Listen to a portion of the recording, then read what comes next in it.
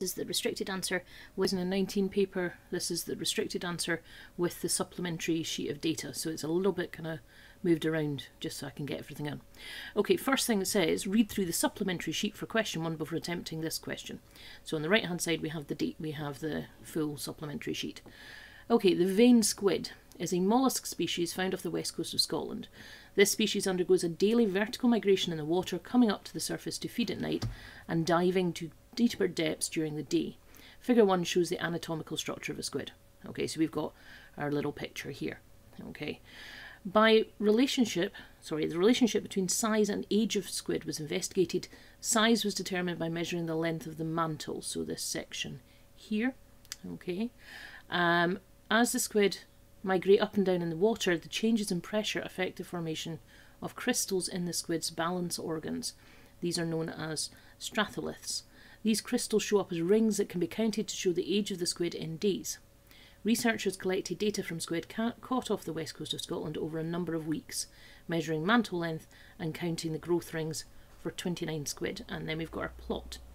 Okay, so the stratholiths were the crystals that gave us the age. And then we've got the mantle length, and then you've got all of the dots for the 29 squid. And yeah, I mean, it's not a perfect straight line. It's not a nice, you know, looking for a trend like that. I don't entirely see one, to be honest, for that one at all. They are scattered pretty much everywhere. Okay, many marine organisms use external fertilization. This process is slightly unusual in squid, as the male squid produce capsules of male gametes called spermatophores, which are transferred to the females during mating. One individual female squid can lay thousands of eggs.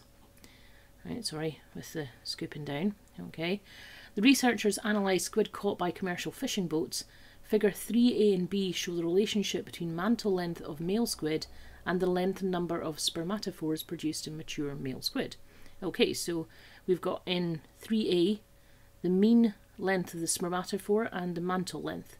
So this is just literally size of squid and how big is the package of sperm that they produce. Okay, and then you've got in figure 3B, again, the length of the squid, the size of it, and the number of these packages of male gametes they produce.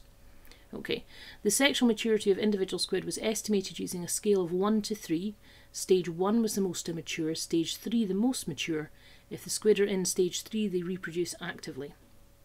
And last set of data that you have, figure 4 shows the proportion of squid at each maturity stage caught over the course of a year by commercial fishing boats. And we've just got a coded bit here.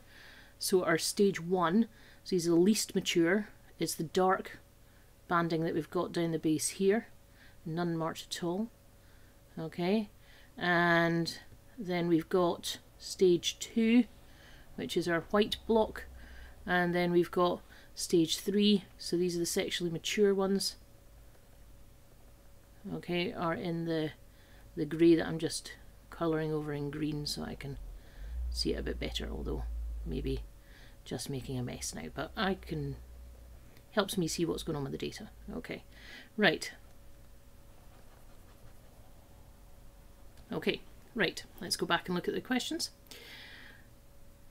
Right, refer to figure 2. So figure 2, this is why I moved it, so I could have them close to each other. I'll get rid of my little line that I had on there. Okay. Within a species, there's usually a positive correlation between size and age, where larger organisms are older. So it's kind of nice, they're giving you, they're not just saying positive correlation, they're then telling you what they mean by positive correlation. For bigger it is, the bigger the other number is. Use this figure 2 to explain if the data supports this for vein squid. Now, as I said, I can't see that data. That line that I just took out again, put back in, is that line there with an increased mantle length as increased age in days? I mean, you've got these ones here, which are biggest in terms of mantle length, but they're not the oldest. The oldest, I mean, you've got here, you've got really quite an old one, but with a smaller length. So the data is really not, and it's not just outliers. These are, all of these are above a kind of line of a midpoint that you might pull, and these are all below. So it really doesn't support. The majority of them are not on a nice trend line that you can find. So I have to explain it. Okay, so I'm not going to get away with just saying there's no correlation. because I've got to explain if the data supports it. So what I'm going to say is that there are larger squid. Well, actually, to start off with, I would say it doesn't support. Okay, it doesn't support because, okay, using vein squid information, so some larger squid are younger, and some younger, or some smaller, are older. And we could say that it's no correlation. Because really, if I was going to put a trend line for that one, I would end up probably just going, it's pretty much middle of year. Yeah, I'm just saying it's not really a good line. Okay. B. Researchers use some evidence published by other scientists to support their work on aging squid. Give the term used to describe published summaries of current knowledge and recent findings in a particular field. So is this one here, just give. This is a state, so it's something from your content statements. This is a review. That's it. Okay, explain why many marine organisms use external fertilization, because it says down here many marine organisms use external fertilization. So external fertilization is where the sperm are released into water so that they can swim to the eggs. And that's really what you have to say. Sperm are released to swim in water to the eggs. Okay. Give one cost of this type of fertilization. Well, it's kind of the same question that you have with parental care. If you go with a vast number of offspring, you can't put a lot of care into them, so a lot of them don't make it. Exactly the same thing happens here in terms of you have to produce an awful lot of eggs and sperm, hoping that some of them will actually fertilize. So you're going to have a lot of loss or unsuccessful. So you need to make a lot.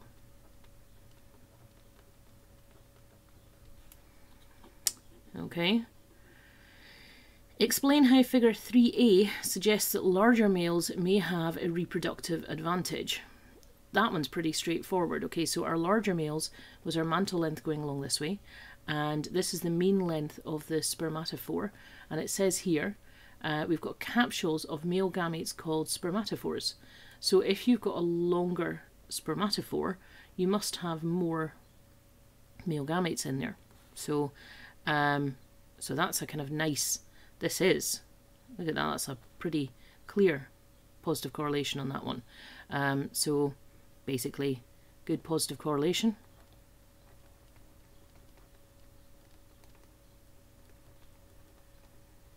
So larger males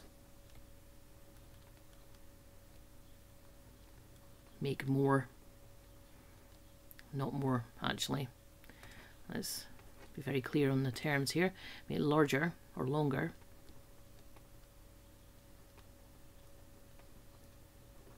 Spermatophores, which equals more male gametes. Okay, does the figure in 3b also support this conclusion? And that's not quite so good, okay, because in this one you have your mantle length doing exactly the same thing. The number of spermatophores doesn't look quite so clear. I mean, I think there is a correlation in that. I think that's the trend. I think there's an upward trend, but then you have some really quite a lot that you'd say would not fit perfectly to that trend. So you've got one of the longest males here, but it's producing the smallest number of spermatophores. So even though it's producing some of the longest spermatophores, which you would say have the greatest number of gametes in them, they're not producing very many at all. So if you've got a smaller one that is producing, like here, producing a lot more spermatophores, even though they've got less length in them, you're still going to end up with more gametes in there. So I don't think it fully supports it. Okay, so not fully. because, and it says justify, so if you say no and then don't justify, no mark. If you say yes and don't justify, no mark. Okay, so not fully because some longer squid produce smaller numbers of spermatophores.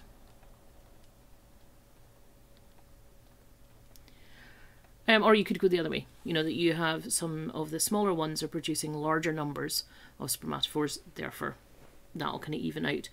You could also go the other way, and I think, you know, and you look at the mark scheme, it'll allow you both. So if you could go yes, and you could say that you've got a weak correlation there. I mean, it is there, I think, but it's not great. Okay. Identify the month which would have the highest breeding activity. This is from figure 4. I'm going to spin this down a little bit. Okay, so figure 4 said that squid in stage 3 are reproducing actively. Okay, so the month that would have the highest breeding activity, given I'd coloured in all of this, stage 3, I coloured in green, so definitely March. Squid eggs can take 30 days to hatch. Okay, explain how the data for April supports this finding. Well, 30 days, so April is 30 days after the greatest breeding activity. So the eggs from that will have hatched. And if you look, because if you look at April, you've now got a big chunk of stage 1, which are your youngest ones. Okay. Squid can take over a month to mature from stage 2 to stage 3. Suggest a reason for the unexpected decrease in the proportions of squid at stage 2 caught in May. So yeah, we have this big chunk of stage 1 in April, so I'm expecting that all of these guys should go to a big white block in May, and it's not. So something must have happened to a pile of those stage 1. So you just got to go with anything that's, because it just suggests a reason. So go for your biggies for controlling population: predation, disease, competition, and yeah, any of those. I think predation is probably your best one. Predation or disease. They even had ecological disaster, something quite dramatic that could have happened to cause the unexpected decrease, but anything reasonable. And that was that big data handling question.